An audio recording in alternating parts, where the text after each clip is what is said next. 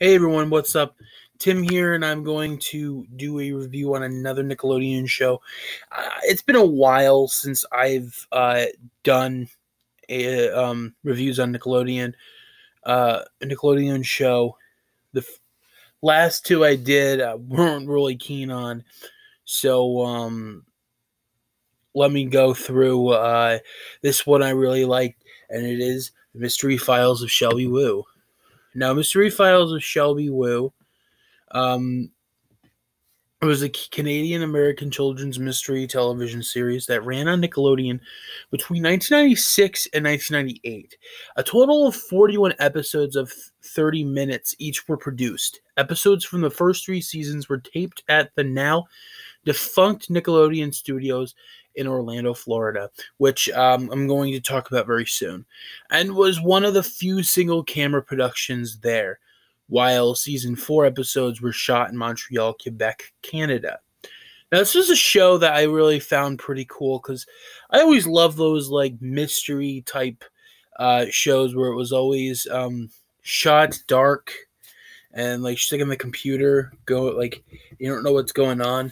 You don't hear audience, thank God. It was always a fun show with Irina G, Pat Morita, everyone. Very fun. Now, the series first aired in March 1996 as a 6-episode test run, since Nickelodeon usually produced one major new series at a time, and they were already producing Space Cases, which let's take a look at. The success of the test run prompted Nickelodeon to reintroduce the series on SNICK in January 1997. Along with 7 new episodes during the show's third season, production stopped after 8 of a proposed 13 episodes were filmed due to a crew strike.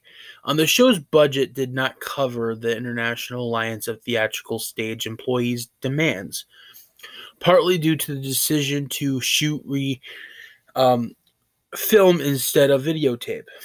Production resumed in Montreal in February 1998 after Cinar agreed to co-produce the series.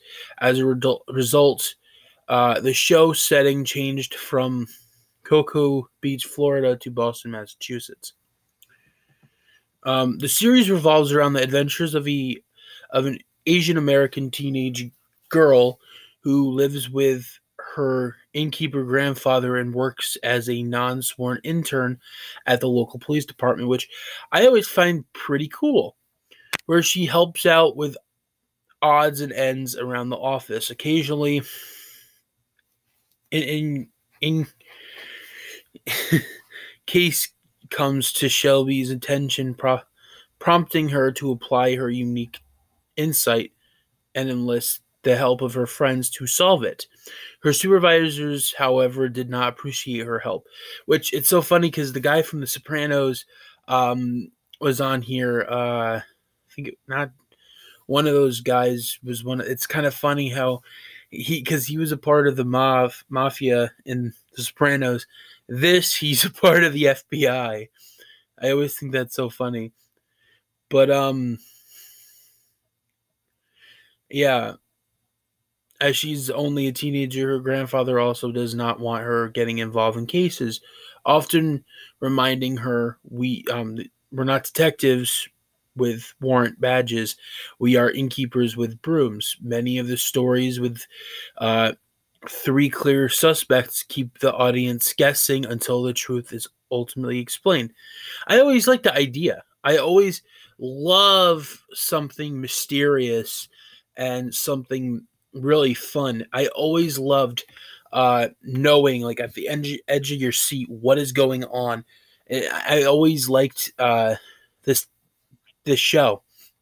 Now there are people like someone, I don't want to say his name, said it was terrible. There were a lot of people. It's all an opinion, and I understand. But this was sure a show I always liked, and the complete series set so I can unbox it. It'd be a fun time to unbox that. So I hope you like this, and really good episodes. I love Hot Seats. The Lost. What one is that? Lost in Space. There was an episode. There's the Big Cheese Mystery. I like the Egg Mystery, which is all three. Haunted House, Moonrock. Yearbook Mystery. I like Baseball Fan Mystery, Robot Mystery, John Doe Mystery, Hot Dog Mystery, Mascot Mystery. There was a lot of fun stuff, and I hope you like this video. Thanks for watching.